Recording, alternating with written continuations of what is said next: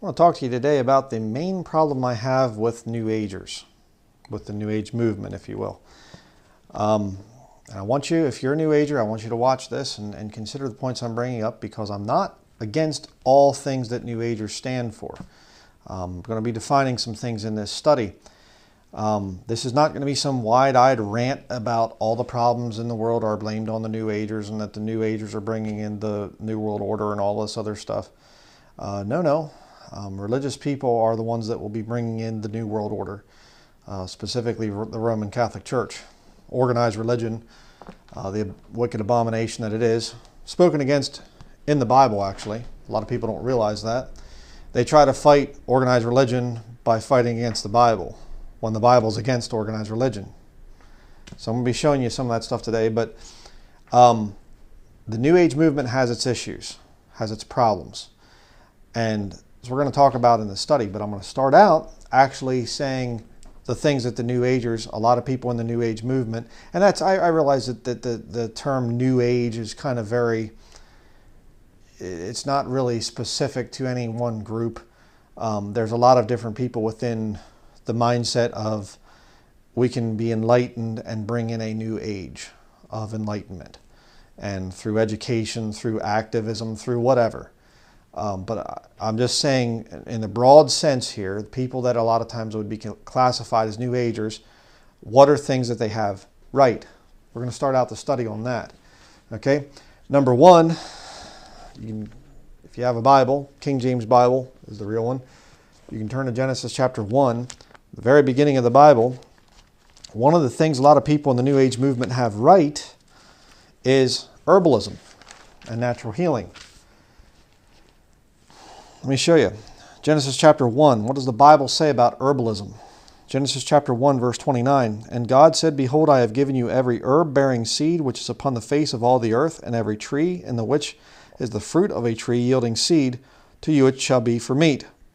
And to every beast of the earth, and to every fowl of the air, and to everything that creepeth upon the earth, wherein there is life, I have given every green herb for meat, and it was so. And God created the earth originally to be vegetarian. A lot of people within the New Age movement are vegetarian, and there's some pros and cons to that. I understand the argument. I've been a natural health advocate for a very long time. I'm not a vegetarian. I'm not a vegan. Okay, but I do understand the benefits of grass-fed meat over factory-produced meat with antibiotics and all the other growth hormones and everything else. I do understand those things. Wild harvested, wild harvested edibles or organically grown fruits and vegetables as opposed to genetically modified or genetically engineered types of things. Okay, and a lot of people within the New Age movement, they get it. They understand that. I've known and met New Agers that understand the thing of natural health. People in organized religion a lot of times will actually mock New Agers for eating organic foods, which shows their own ignorance, really. Next, go to Psalm 104. Again, a lot of New Agers that I've met are woefully ignorant of what the Bible actually teaches, and are quite shocked a lot of times to find that the Bible actually lines up with some of their beliefs. Psalm 104, verses 14 through 15. He causeth the grass to grow for the cattle, and herb for the service of man, that he may bring forth food out of the earth, and wine that maketh glad the heart of man, and oil to make his face to shine, and bread which strengtheneth man's heart. Again, bread, real true bread, when you get into sprouted grains and lacto-fermented and all the other stuff, it's good for you. You go to the store and you get the white enriched bread, or even the wheat, whole wheat enriched breads or whatever else that are made with chemical leavening processes and whatever else. Yeah, that's bad for you. And people will point to that stuff and say, well, see, bread's bad for you. No, factory produced bread, stuff that you get in the store, is bad for you. But you get a real good sourdough type of bread that's made with natural ingredients, it's quite good for you. And the Bible does not teach that all wine is bad. It says so right there, wine that maketh glad the heart of man. You can drink wine in moderation, according to the scriptures. All right? There's a lot of things people have been given a very, very bad taste, for Christianity because of organized religion, and they'll turn against this book. That's a big problem. Okay, and that is one of the problems that I do have with a lot of people in the New Age movement. They've closed their mind to what the Bible actually teaches.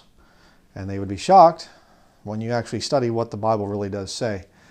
But another thing that I've seen with people in the New Age movement, a lot of times they will be against the medical establishment. And you might be shocked to find out that the Bible is as well. Luke chapter 8. I'll show you here in the New Testament, the book of Luke. And there's a whole lot more I could get into. You can watch my study, God's Herbal Judgment, if you want to see what the Bible says about herbology and everything. It's actually a gift from God to heal man. Again, we saw that there in Psalm 104. But let's see what the Bible says about the medical establishment. Luke chapter 8, verse 43. And a woman having an issue of blood 12 years, which had spent all her living upon physicians, neither could be healed of any. So people out there that are New Agers, a lot of times they say, yeah, the big pharma, the big medical establishment, all that stuff, I don't want anything to do with it. Well, that's good. The Bible speaks against that stuff as well. It gives a story of a woman who had an issue of blood for 12 years, and she spent all of her living going to the physicians, and she wasn't healed of any of them. How many of you out there know of people that have gone to the medical establishment and they go through all the medical insurance and everything else, and they're not healed of the doctors that they go to? They're put on so many different pharmaceutical pills. And it's funny because actually the Greek word there for pharmacy is the same Greek word. It's translated in the King James Bible as witchcraft. So pharmakia there is the Greek word. It's translated, modern word would be pharmaceutical. And in the Bible, it's written out as witchcraft. And when you understand the concoctions and the chemical things that they put together in the pharmaceutical world, you'll avoid them if you have any sense. Again, like I said, a lot of people that I've met that are in the New Age movement, they understand that. They understand, hey, this pharmacy stuff, the pharmaceuticals, I'm not going to take anything there, and I'm going to stay away from the medical establishment, the hospitals, the doctors, whatever else. The cure is out there in nature. That's good. That's good. The Bible's not against that, you see. The Bible, that is the biblical system. You say, but I know Christians. No, you know religious people. Okay? You got to get the difference there. Right? One of the greatest criticisms against organized religion is actually this blessed book right here. And you preach this book, you will be preaching against organized religion, if you really are preaching what's in here. But respect for the natural world. Another one. I've seen a lot of New Agers that have a great deal of respect for nature. I'll show you what the Bible says in the book of Psalms. Psalm 8. Some notes over here on this shelf. That's what I'm looking over to. Psalm 8, verses 3 through 4. When I consider thy heavens, the work of thy fingers, the moon and the stars which thou hast ordained, what is man that thou art mindful of him, and the son of man that thou visitest him? Saved man, King David, writing about his relationship to God, but he has that relationship through nature. And he goes out and he just looks at nature and he just stands there in awe. What is man? I'm just a nothing, little nobody in the grand scheme of things. Yeah, you realize that. When you get out around nature and things, you'll realize how small you are. Again, I've seen people, that have a great deal of respect for the natural world, and they're not even religious. Proverbs chapter 30.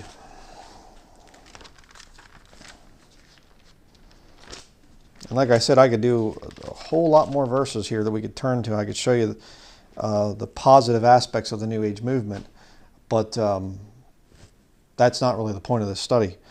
Proverbs chapter 30, because there's a rebuke that's coming up here, the problem that I do have with the New Agers out there, and it's something that you can get fixed up, and then a lot of other stuff will make sense. We'll get to that in a little bit. Proverbs chapter 30, verses 24 through 28. There be four things which are little upon the earth, but they are exceeding wise.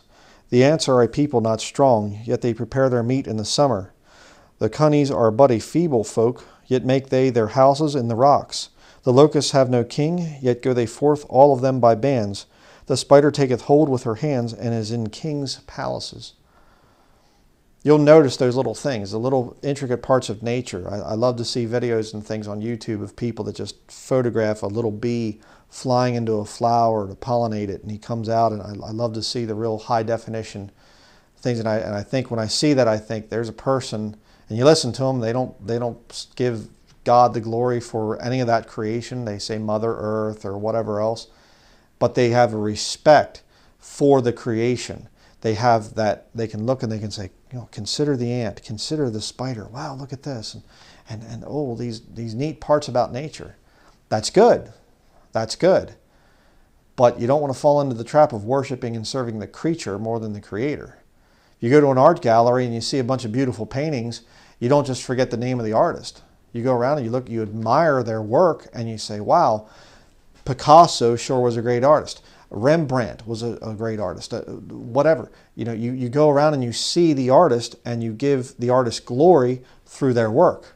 Well, that's how it's supposed to be with God. You say, well, oh, great, then I have to go to church. Oh my, no. Nobody in the New Testament went to church. Okay, the church is the people. You can fellowship with other Christians. That's coming together as the church. But there's not one verse of Scripture in the King James Bible that says, go to church. Again, you have to understand that. A lot of people don't get that. Matthew chapter 6.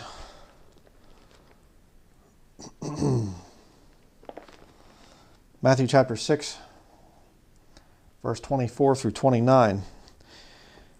The Bible says here, no man can serve two masters, for either he will hate the one and love the other, or else he will hold to the one and despise the other. Ye cannot serve God and mammon. You can't really truly have an appreciation for nature and just be all about money. I'll say it that way. And you understand that if you're a New Ager. You understand that if you're somebody that's into nature and things like that. You can't be all about money and go out there and enjoy nature. Just the way it is. And, you know, in your life as a Christian, you can't serve God and mammon. Mammon is a Bible word meaning like money. You know, the love of money. The Bible says in 1 Timothy chapter 6 is the root of all evil. You get somebody that's just coveting everything, just in what's the word I'm looking for here? They're obsessed. They're obsessed with money. That's a problem, especially in religion. You can't be obsessed with money and serve God. Very simple. Verse 24. Therefore I say unto you, take no thought for your life, what ye shall eat, or what ye shall drink, nor yet for your body, what ye shall put on. Is not the life more than meat, and the body than raiment? Behold the fowls of the air, for they sow not, neither do they reap, nor gather into barns, yet your heavenly Father feedeth them. Are ye not much better than they? Which of you by taking thought can add 1 cubit unto his stature? And why take ye thought for raiment? Consider the lilies of the field, how they grow. They toil not, neither do they spin. And yet I say unto you that even Solomon in all his glory was not arrayed like one of these. So again, here you have the words of Jesus actually in the New Testament. And Jesus is saying, hey, you know, the Bible actually says that, you know, by Jesus, by him were all things created. So Jesus is the creator, and he comes to the earth and he's saying, hey, I want you to consider what I made out here. I want you to look at the ravens up there flying around. Look at the lilies of the field. Did you ever sit down and actually look at a flower up close? It's beautiful. It's amazing. You know, the texture and everything else and the smell, and they're amazing. Did you ever look at an insect up close? Did you ever look at a whatever? I mean, nature is amazing. And again, a lot of people within the New Age movement, they understand that, but they don't make the connection of, I should actually get to know the Creator, the one who made everything out here. But that's not the real big problem I have with the New Age movement. We're going to get to that. Another one, a sustainable agrarian life. Right now, I am talking to you from a tiny home that my wife, my son, and I built. It's not done yet. We still have a door to put on here and a bunch of other things to do. But this is a tiny home that is off-grid in northern Maine on acreage that we own. And we harvest wild edibles here. We have a lot of apple trees, a lot of other wild berries in the area and things. And we are very much into the sustainable living type of movement. Now, we don't go overboard with it and whatever else and start saying that, you know, people should be forced into compact cities and, you know, Agenda 21 type of stuff. We don't do that. But we are trying to set an example for Christians to follow. So don't look at me and say, oh, well, you're just some church building modern Christian hypocrite that, you know, is just an energy consumer and whatever else. I mean, we compost, we do, you know, natural food, natural health, all of that stuff. We're very, very big believers in that. And again, a lot of people within the New Age movement, they also understand these things. They believe in the thing of being sustainable, right? Not building some 5,000 square foot log home that has an R value of 6 and then heating it with oil or something, you know, crazy, and spending $7,000 or $8,000 a year on, you know, fuel oil or something. That's not sustainable. You can't keep doing that. That's a bad idea.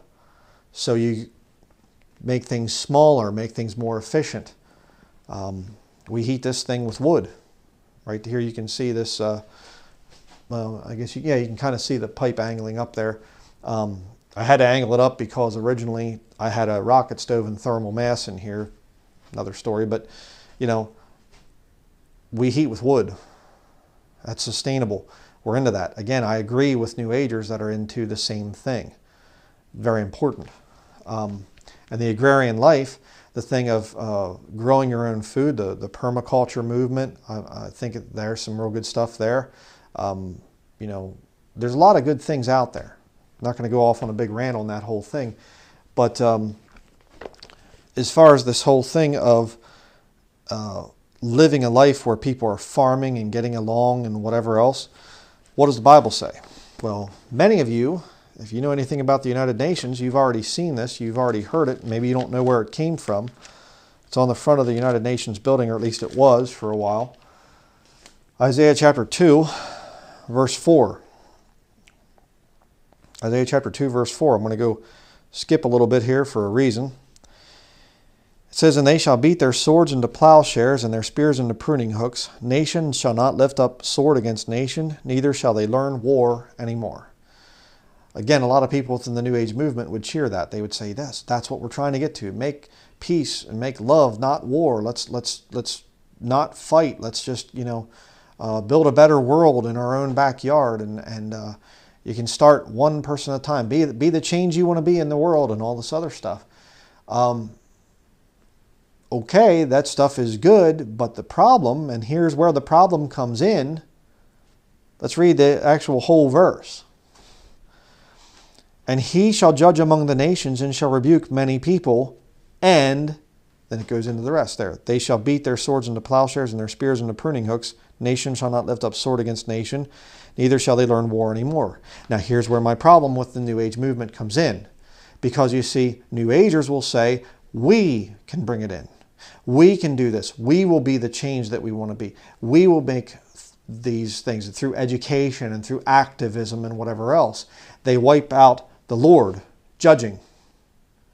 That's the problem that I have. And if you understand the judgment of the Lord, you would be for it. You wouldn't say, oh yeah, judgment of the Lord, yeah, like the Pope doing this thing.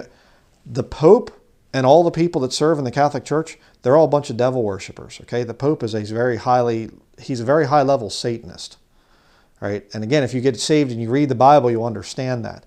It's actually Mystery Babylon. The Bible calls it Revelation 17 and 18, and God's actually going to destroy that system. God needs to come here and physically judge things. You see? And New Agers, New Age philosophy, depending on which stream of it you believe in, there's some of them that say that there's an age of Aquarius that's coming, where men will evolve to Homo Noeticus, you know, and they're Homo sapiens right now, but they'll be evolving to Homo Noeticus, the new man, the God man, if you will. And people will reach this level of enlightenment. Some people will say, well, it's going to be partly through an artificial intelligence coming in and doing the menial tasks that need to be done. And so then we can, focus in on really high-level intellectual pursuits and whatever else, and we'll become God-like and things. And it's all about removing Jesus Christ from the picture. And Jesus Christ is the Lord the whole way through the Bible. It's about Jesus Christ. He is the Lord of glory. He is God Almighty. And that's the biggest problem that I have with it. There's many things that New Agers are right in. Many things. Far more, I believe, than a lot of the people that go through organized religion. I've had people in organized religion make fun of natural health. I've heard them make fun of off-grid living, non-electric type of stuff. Whatever. They make fun of that stuff. They don't know God. Okay? Those things are supported in Scripture. But what is not supported in Scripture is the New Age belief that man can bring in a kingdom. And I'm going to show you in the rest of this study that the Lord has actually set it up in a way that the earth itself is going to be restored supernaturally. The Creator Himself comes down and says, now I'm going to fix it up because you can't. See, that's the whole thing. The New Age movement is saying, oh boy, look at the bee die-off out there because of the genetically engineered crops and because of the Wi-Fi and whatever else.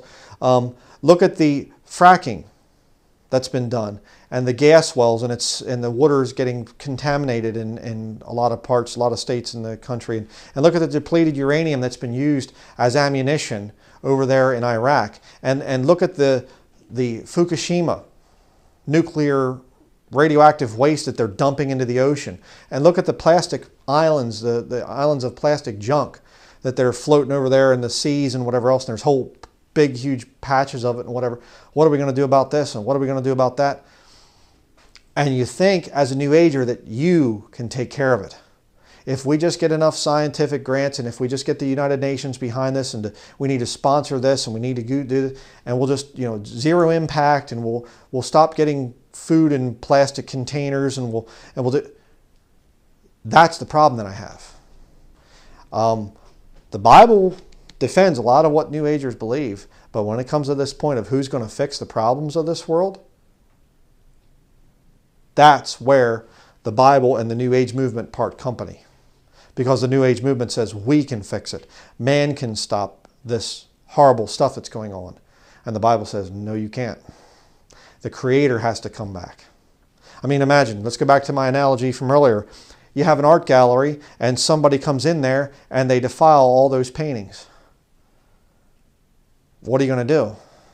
Well, you're going to have to get that artist to come through there and fix those paintings, because it was his mind that said, this is the way I want this painted. I want it to look like this.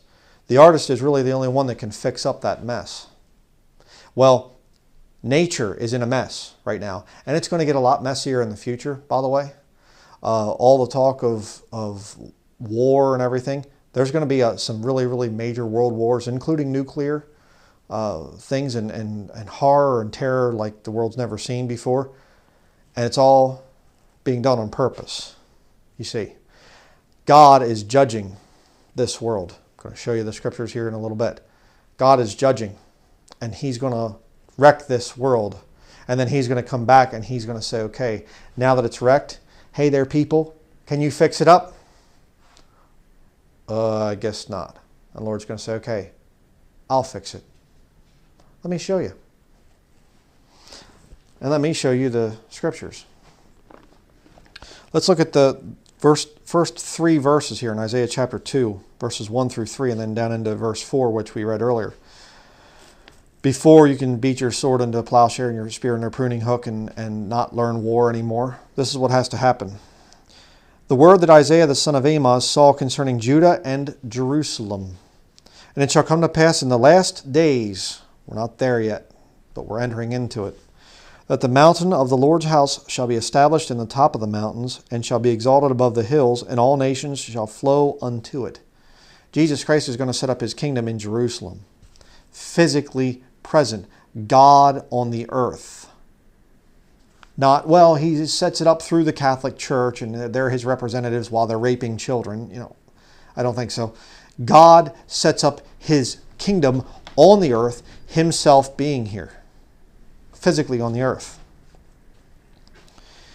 Verse 3, and many people shall go and say, come ye, and let us go up to the mountain of the Lord, to the house of the God of Jacob, and he will teach us of his ways. He will teach us of his ways, not his religion, his church. He teaches you. And we will walk in his paths, for out of Zion shall go forth the law and the word of the Lord from Jerusalem. He's speaking. And these perverts will come along and they'll say, well, we're post-millennial. We believe that Jesus comes after this 1,000 years of peace, which is what the Bible teaches. There's 1,000 years of peace where Jesus will rule on this earth and he's going to restore things. Okay, and people will say, oh, well, it's actually the church that's going to be doing this stuff. They can't read plain English. Okay, and I have a whole study on the thing of the premillennial kingdom of Jesus Christ. Verse 4, and he shall judge among the nations and shall rebuke many people, and they shall beat their swords into plowshares and their spears into pruning hooks. Nation shall not lift up sword against nation, neither shall they learn war anymore. That comes after Jesus Christ comes to bring judgment, and not before. It's not, well, you know, we're going to get together. We're going to bring the best minds from the university. We're going to bring the best mind, you know, from academia. We're going to bring the best minds from the scientific community, from the medical establishment, from the organic farming, and we're going to get together. Never happened before in history. You know, everybody's always fighting and killing each other, but we're going to do it now because we've come further now. We're going to bring everybody together, and we're going to create this great new kingdom, this great new world. And we're going to bring in this world peace thing, and it's going to be great. And well, maybe if you smoke enough dope or whatever else, maybe then it'll make sense to you. But if you have any common sense, you can look at history and say, it's never worked. We need the Creator to come back. Go to Isaiah chapter 11.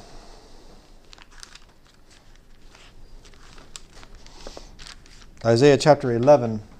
Verses 1 through 9.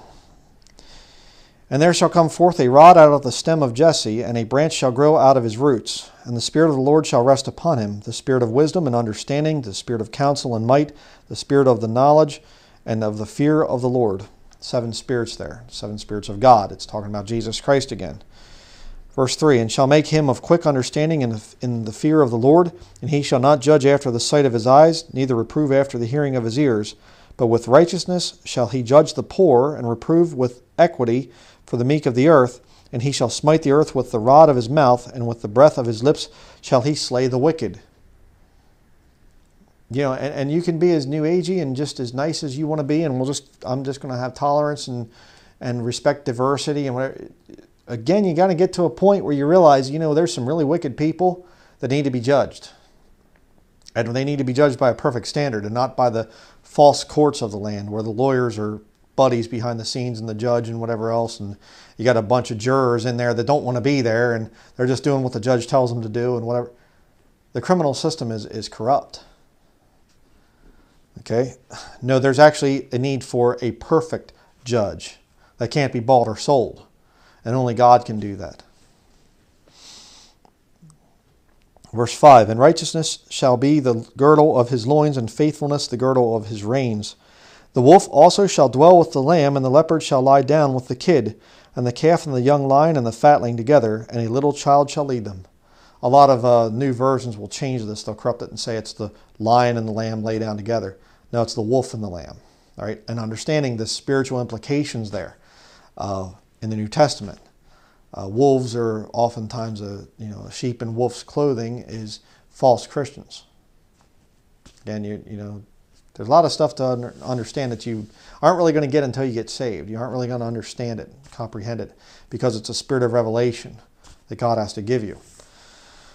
But it's going to get so good at this point in time that actually the animals are going to get along together and they're going to get along with people.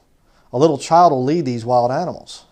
Normally, you know, you live out in a place like this and you say, you got to be careful with your young children because there are animals around, bears and, you know, other things. Not a whole lot here in northern Maine, but there's some things that, you know, hey, be careful about that. That big bull moose over there, you don't just go walking over to him, son. You don't just go over there and try to play with the big bull moose. not so good. But in the millennial kingdom, when the Creator, when Jesus Christ comes down as the Creator and He fixes everything up, people are going to get along. You can have your child, oh, there's a grizzly bear coming through the woods. Oh, good. Go ahead, honey. Go on, play with the grizzly bear. How's that possible with New Age enlightenment? With New Agers being able to say, let's meet together, let's get our best and brightest minds together, and we can make this happen. It's never going to happen that way. Only when the Creator is here on the earth are the animals going to be getting along like that, with people and with each other. Verse 7, and the cow and the bear shall feed, their young ones shall lie down together, and the lion shall eat straw like the ox. And the suckling child shall play on the hole of the asp, and the weaned child shall put his hand on the cockatrice's den. Poisonous snakes, in other words, it's not even going to hurt them. They shall not hurt nor destroy in all my holy mountain, for the earth shall be full of the knowledge of the Lord as the waters cover the sea. And again, that's the whole point of this study.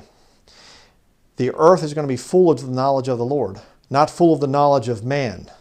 Not full of, centuries and centuries of the greatest philosophers, and we're going to put some Plato in here and some Socrates, and we're going to have some Darwinian evolution, and we're going to bring in some of this, and we're going to bring in some... No. Full of the knowledge of the Lord. Jesus Christ, the Lord of glory. Truth personified. He said, I am the way, the truth, and the life. No man cometh unto the Father but by me, in John chapter 14, verse 6. Jesus Christ is the truth. He is the only one that can fix up this mess that the world is in. Not a bunch of New Agers, even though there's a lot of well-meaning, good intentions there. Trying to empower people and trying to make people understand nutrition better and whatever else, and how to heal themselves and how to respect nature and how to, whatever. Not be entertained by the stupid nonsense of Hollywood, but rather look at the beautiful videos of nature. I respect that. I really do. But I have a problem when you don't give Jesus Christ the glory for what He created. Joel chapter 2. Show you a couple more places here in the Bible. What's going to happen. Joel chapter 2, verse 1 through 11. Blow ye the trumpet in Zion and sound an alarm in my holy mountain. Read about that back in Isaiah. Let all the inhabitants of the land tremble, for the day of the Lord cometh, for it is nigh at hand. A day of darkness and of gloominess, a day of clouds and of thick darkness, as the morning spread upon the mountains, a great people and a strong.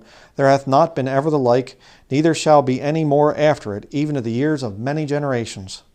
A fire devoureth before them, and behind them a flame burneth. The land is as the Garden of Eden before them, and behind them a desolate wilderness. Yea, and nothing shall escape them.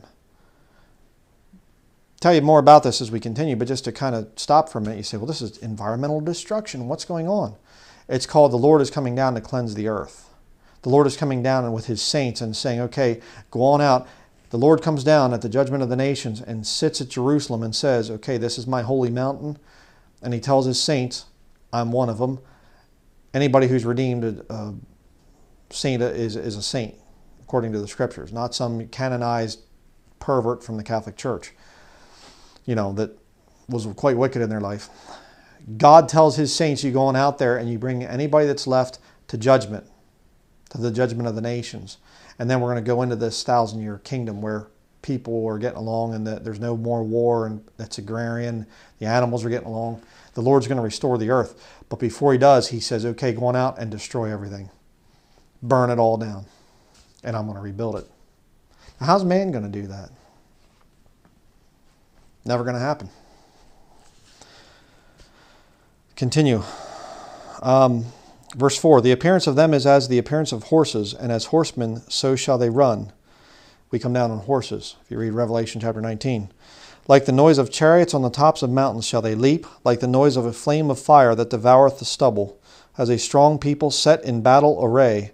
Before their face the people shall be much pained, all faces shall gather blackness. The people that are left after the time of God's judgment, the time of Jacob's trouble, the Bible talks about, the book of Revelation, what it's about. They're going to be scared. Oh, they're prideful, they're arrogant right now, they make fun of God, they make fun of the Bible, they'll put down Jesus Christ and mock Him. But that's going to change. Verse 7, they shall run like mighty men. They shall climb the wall like men of war. They shall march every one on his ways, and they shall not break their ranks. Neither shall one thrust another. They shall walk every one in his path. And when they fall upon the sword, they shall not be wounded.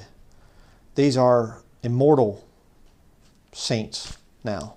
You can, if I fell on a sword right now, I would definitely be wounded.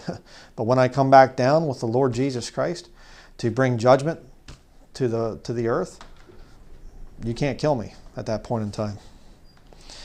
Verse 9, they shall run to and fro in the city. They shall run upon the wall. They shall climb up upon the houses. They shall enter in at the windows like a thief. I'm coming to get you for judgment. If you're a New Ager and you reject what I'm saying here, if you reject this book, you can reject me. I mean, it doesn't mean anything.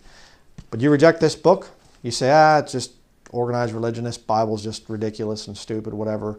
And you go into the time of Jacob's trouble and you somehow survive it, I'm coming back, and other people like me are coming back, and we're going to take you to judgment. And you aren't going to be hiding anywhere from us. We're going to come and get you. Verse 10, the earth shall quake before them, and the heavens shall tremble. The sun and the moon shall be dark, and the stars shall withdraw their shining. And the Lord shall utter his voice before his army, for his camp is very great. For he is strong that executeth his word. For the day of the Lord is great and very terrible, and who can abide it? And again, see the New Ager. Well, I think we could just kind of get things fixed up in the world. If we could just kind of get together. See, you want to avoid this stuff. You don't want to avoid Jesus Christ coming back and being mean like that. And taking people and judging them. Yeah. It's a good thing. I mean, wake up to the reality of how bad some of these companies are out there. What a company like Monsanto is trying to do. What 5G and 6G is going to do to nature and to your health and my health. You have to wake up. Those people need to be judged by Almighty God. And all your little councils and little organizations and activism groups and whatever else, it's meaningless. When you get to the top of that stuff, it's all controlled. A lot of people don't figure it out, though. Joel chapter 3, verse 9 through 21. I'll read it a little bit more for you here. Proclaim ye this among the Gentiles. Prepare war, wake up the mighty men. Let all the men of war draw near. Let them come up. War is the future. And check this out. Look at verse 10. Beat your plowshares into swords and your pruning hooks into spears. Let the weak say, I am strong. So before you get to go to the agrarian lifestyle where you're taking your sword and you're beating it into a plowshare and your spear into a pruning hook, you have to actually do the opposite. Take your farm implements right now and prepare for war. Why? Because war is on the very, very near future. War is coming into the forefront. Not just with countries, but between people, between religions, between economic classes, between races, between whatever. People are about ready to kill each other. Just like the Bible said would happen. Verse 11, assemble yourselves and come, all ye heathen, and gather yourselves together round about. Thither cause thy mighty ones to come down, O Lord. Let the heathen be wakened, and come up to the valley of Jehoshaphat, for there will I sit to judge all the heathen round about. Again, he's judging there, the judgment of the nations in Jerusalem. Put ye in the sickle, for the harvest is ripe. Come, get you down, for the press is full. The fats overflow, for their wickedness is great. Multitudes, multitudes in the valley of decision. For the day of the Lord is near in the valley of decision. The sun and the moon shall be darkened, and the stars shall withdraw their shining. Study the New Testament, Matthew 27, Mark 13, Luke chapter 7, and Luke chapter 21. And it talks about when Jesus Christ comes back, the second coming, the moon and the sun and the stars are darkened. Moon and sun are darkened, stars fall from heaven. They don't give their light. So there's definite tie-ins there. Verse 16, the Lord also shall roar out of Zion and utter his voice from Jerusalem, and the heavens and the earth shall shake, but the Lord will be the hope of his people and the strength of the children of Israel. So shall ye know that I am the Lord your God, dwelling in Zion, my holy mountain. Then shall Jerusalem be holy, and there shall no stranger pass through her any more. Is Jerusalem holy right now? No, not at all. But it will be one day when the Lord judges. And by the way, you say, well, the Jews, God's going to judge the Jews very, very harshly. The coming time period is called the time of Jacob's trouble. He brings Jews through it. He will basically bring in the new covenant the Bible talks about. This book here has a second, or the other part here called the New Testament. That's not the new covenant. A lot of the new versions that come from the Vatican actually call the New Testament the new covenant. It's not the new covenant. The new covenant doesn't come in until the end of the time of Jacob's trouble. Again, I have a study on that. But it's very important to understand these things. Judgment is coming. And it's good. It's a great thing because it's a just judge that's going to judge this earth. And then he's going to restore things. He is bringing in a really good world, which we'll talk about here as we continue. But look at why he does this. Okay, he brings all this judgment. Verse 17, so shall ye know that I am the Lord your God, dwelling in Zion, my holy mountain. Then shall Jerusalem be holy, and there shall no strangers pass through her any more. Read that verse. But here's the point. The Lord is doing this. He's judging, and then he's restoring the world. Why? So that you know he's God. So that you know that man can't do it. The Lord is setting it up that way. Verse 18, and it shall come to pass in that day that the mountains shall drop down new wine, and the hills shall flow with milk, and all the rivers of Judah shall flow with waters, and a fountain shall come forth of the house of the Lord, and shall water the valley of Shittim. Egypt shall be a desolation, and Edom shall be a desolate wilderness, for the violence against the children of Judah, because they have shed innocent blood in their land. But Judah shall dwell forever, and Jerusalem from generation to generation. For I will cleanse their blood that I have not cleansed, for the Lord dwelleth in Zion. The Lord dwelleth in Zion. They say, well, that's the church. The church. God is coming down to this earth. He is bringing his judgment. He's going to judge these wicked people that are messing up the earth. Again, you can go to Revelation. We're not going to go there, but I think it's Revelation chapter 10. It talks about that the Lord is going to destroy them that destroy the earth. Now, if you're a New Ager and you love the earth and whatever else, and you're looking to be more green and all this other, don't you want to see the people that are destroying this earth? Don't you want to see them destroyed? Don't you want to see judgment brought on them? You should answer yes to that if you have any sense. Zephaniah chapter 3. Zephaniah chapter 3. I'll show you another very interesting verse here. Zephaniah chapter 3, verse 8.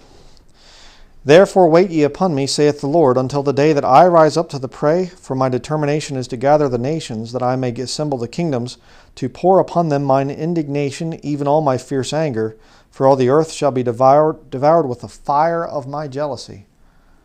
Oh, we're going to have a one world kingdom. We're going to have one world government, the New World Order. We're going to have this thing, the Georgia Guidestones. We're going to have a common language, and humanity will be united. You better be real careful of that. We're going to have a new age. It's going to be a new age of Aquarius. We're going to be enlightened. Well, you're going to be lightened, lighted on fire, but you're not going to be enlightened. All right, that's very important to get the difference there. Be very careful about this whole, we're going to bring together this kingdom thing. A world government is going to fix all of our problems. Yeah. But now, a couple more points to make here and then we'll be done. Does the Bible ever mention a new age? The King James Bible. A lot of the new versions have changed New World to New Age. But does the King James Bible ever say that? I'll show you here. Revelation chapter 21. Revelation chapter 21, verse 5. And he that sat upon the throne said, Behold, I make all things new. And he said unto me, Write, for these words are true and faithful. Well, there you have new. Okay? Jesus Christ makes all things new. All right? Ephesians chapter 2. Ephesians chapter 2. And verse 7. Says here that in the ages to come he might show the exceeding riches of his grace and his kindness toward us through Christ Jesus. Okay, so there you go. Jesus makes all things new, and in the ages to come. So there's your new age. That's about as close as you can get to the new age system in the pages of Scripture. No, the Bible does not mention New Age together in the same context, that there's going to be a New Age. Because a New Age is anemic, it's deficient, it doesn't really fix the problems. We don't need a New Age. You know, wipe out all the evil people on this earth, and all that's left are enlightened, New Age, off-grid, tiny home, organic, whatever people. You'd still have a wrecked earth. You'd still have an earth that a lot of the problems can't be fixed by man. So what do you need? Well, you need a new world. Okay, and the ages to come, by the way, there in Ephesians 2:7 is just talking about like the years to come and the times to come. That's what it's talking about. It's not multiple ages coming. All right. Matthew chapter 12. Two more places to turn to here and then we'll be done. Matthew chapter 12.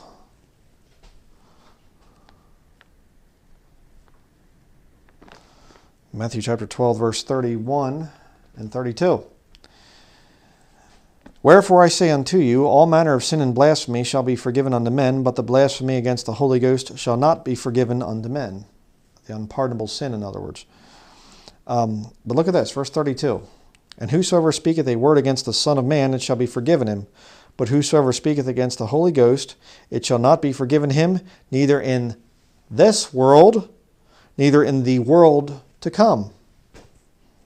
What's Jesus Christ talking about? Well, basically, they're coming and they're attacking him, and they're saying, "You're this and you're that. You're, isn't this the carpenter? He's just, who's this guy? He's going around saying that he's God, and he's just a regular guy. He's a homeless Jew, whatever."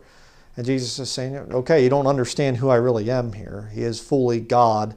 He's, God manifest in the flesh. You don't get it, who I am, but I can understand that. I'll forgive that.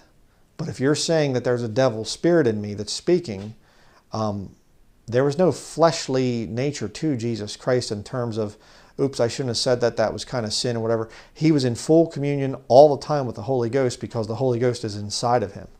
So he's saying, there in context, I didn't read the verses up above, but they're saying, you have a devil spirit. And Jesus is saying, you better be careful about that. You can speak against me, but don't speak against the Holy Ghost within me. In this world, where he is physically walking around, or in the world to come, the millennial kingdom, the 1,000-year reign of Jesus Christ, when he is physically on the earth. See? Right now, people are ignorant. You're ignorant, most of you out there. If you're a New Ager, you're ignorant about who Jesus Christ is. And many people will say bad things about the Lord and whatever else because of your ignorance. You look at Jesus Christ and you associate him with Catholicism or Protestantism or churches, organized religion, and that's wrong. But you're doing it in your ignorance. But when Jesus Christ comes physically back to the earth and he's in Jerusalem on his holy mountain there judging the world and restoring things, you're not going to speak against him then. Okay, that's what's going on there. So there is a new world coming. It's not going to be the same as the world that was here, when Jesus was on the earth and here today. It's going to be an all-new world at that time period. 2 Peter chapter 3.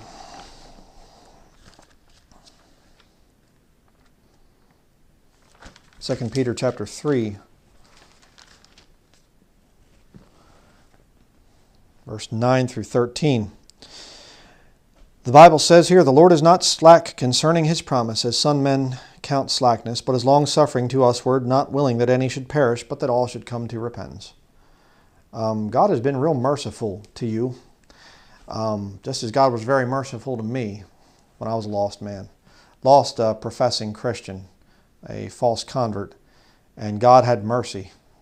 And he was long-suffering to me. He put up with a lot of things that I did that were very, very wicked. And he puts up with a lot that you do that's very wicked. And he doesn't want you to perish. See, God's not just up there and he's just, I can't wait to come down here and just wipe these little ants out, these little people, whatever. They're just like bugs to me. I'm just going to smash them. He's not willing that any should perish, but that all should come to repentance. You come to the end of yourself where you say, you know what, I'm not a good person. You know what, we can't bring in some kind of a world government that's going to fix the problems and whatever. And this world is in such a mess. I need to get to know the Creator. I want to know who made me. I want to know why I'm here. What is my purpose in life? We're not going to fix this mess up down here, this world. We're not going to be able to enlighten people and educate people and bring in some kind of a kingdom. That is a fairy tale. That's never going to happen. I need to know God. That's repentance. Coming to the end of yourself and saying, we're not going to do it. Only He can. Only God can. I'm a sinner. The Bible says I'm a sinner. I need to come to Him for salvation. Call out to Him and He'll save me. I can't save myself. That's what it's talking about there. Verse 10, but the day of the Lord will come as a thief in the night, in the which the heavens shall pass away with a great noise, and the elements shall melt with fervent heat. The earth also and the works that are therein shall be burned up. Seeing then that all these things shall be dissolved, what manner of persons ought ye to be in all holy conversation and godliness, looking for and hasting unto the coming of the day of God, wherein the heavens being on fire shall be dissolved, and the elements shall melt with fervent heat? Nevertheless, we according to His promise look for new heavens and a new earth, wherein dwelleth righteousness. And that's where we're going to end it. If you're a New Ager, there's some good aspects to you. I'm thankful that you understand, if you do, natural health. I'm thankful that you understand herbology. I'm thankful that you understand that the agrarian, non-big commercial plastic way is the right way. I'm glad that you're against the medical establishment. I'm glad that you want to live a sustainable life. Those things are all good. But if you're doing it so that you can one day save the earth, and enough people can get together and we'll save the earth, we'll bring in the kingdom ourselves, then I have a problem with you. And the Bible has a problem with you. And God has a problem with you. If you look and you say, you know what, I'm thankful. I'm thankful that I can look at this world and I can see the things that just vex me, things that bother me. I can see how that Monsanto is destroying, the bees and things and crops, and I mean just so much other aspects of nature. It's just so frustrating. And I can see how the water system has been destroyed down in many states and things, including Pennsylvania, my old home state, with the gas fracking. I can see how the aquifer in the Midwest is drying up because of irrigation as a result of the Dust Bowl thing. I can see Fukushima dumping out nuclear radioactive water into the oceans. I can see this, and I can see, and you can go on and on and on and on and on. And you can see the wars coming. You can see, and you say, it's not in my power to fix this. I know that there's going to come a new world, not a new age, where we're stuck with all these problems. A new world is coming when Jesus Christ comes down to the earth. I want to know Him. I want to be part of that new world. There's hope for you if you can come to that place. If you can come to the end of your own self-righteousness, thinking that you're good enough to fix things and that you don't need God in your life. You come to the end of yourself and you say, okay, there's no way we're going to do this. I'm sorry. I'm going to still garden. I'm going to still do things. I'm going to still have organic food and try to be sustainable and try to lower my carbon footprint. But you know what? In the end, it's still going to dissolve. It's still going to be burned up. It's still going to be destroyed. Doesn't mean I'm just going to go along with, wrecking the earth or whatever. It just means I need to get to know my Creator. I need to walk out there into nature, into the art gallery, God's art gallery, and look around and say, what is man that thou art mindful of him? God, would you save me? Would you show me the truth, please? I'd like to be here to see that new world where everybody gets together and gets along. And the animals, imagine the animals. And there's so many beautiful scriptures, about what's going to happen in this 1,000-year reign of Jesus Christ. I want to be here for that. I want that new earth wherein dwelleth righteousness. People do what's right, in other words. You want to be part of it? Or do you want to keep living in your little opium pipe dream of thinking that you can through activism and through speaking out and through going to events and whatever else, that you can bring in a kingdom on your own. Keep living in your fantasy world. It's not going to happen. There's far too many evil people in this world that are going to make sure to destroy this world. And the Lord's going to make it happen. The Lord's going to allow that thing to happen, to judge those wicked people. You say, well, I don't know if I could worship a God like that. But He's given you a way out. You can get to know Him. He'll save you. You don't have to go through His judgment. So that's going to be it. I really do hope that you listen and that you take these things to mind. And I'll link some videos here at the end that you can watch and that you can understand what salvation is. But you got to get that thing sorted out, because vain is the hope of man. Man's not going to do it. And I know it's frustrating. I know that we get frustrated. We see things happen in this beautiful area here, and over this way to the north of us, there's a company called Wolfton that wants to drill into one of the mountains and inject a bunch of chemicals in there, including arsenic, to try and get metals out. And it looks like it's kind of stalled right now, that whole thing. And up that way, kind of to the, will that be west of us, kind of northwest of us, they're trying to build a casino. We see logging trucks going by here. The logging in this area is Irving. They log an area and then they come in and they spray glyphosate, Roundup, all over the plants, and it's killing the wildlife like crazy. And our land that we bought here is a property that was raped by loggers, and big mechanized machines come back through, and they've damaged so many trees. It's going to take me years to get this forest and the woodlot back healthy again. It's vexing. It's vexing. But you know what? I believe the Bible, and that's why I don't lose hope.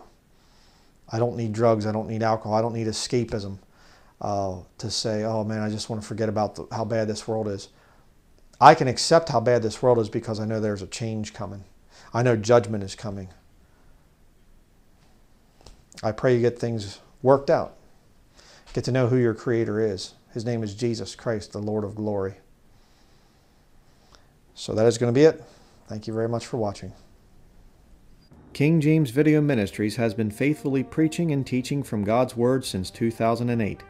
Our YouTube channel has never been monetized, and we do not accept money from the lost world because this would violate the Scriptures. King James Video Ministries is supported by saved brethren in accordance with 1 Timothy chapter 5, verses 17 through 18. If you have been blessed by our videos, we would ask that you prayerfully consider supporting this ministry financially. You can donate online by visiting www.KingJamesVideoMinistries.com or by sending a check or money order to King James Video Ministries, P.O. Box 214, Patten, Maine 04765. Thank you to all who donate to this ministry, and we pray for the Lord's blessing in your lives.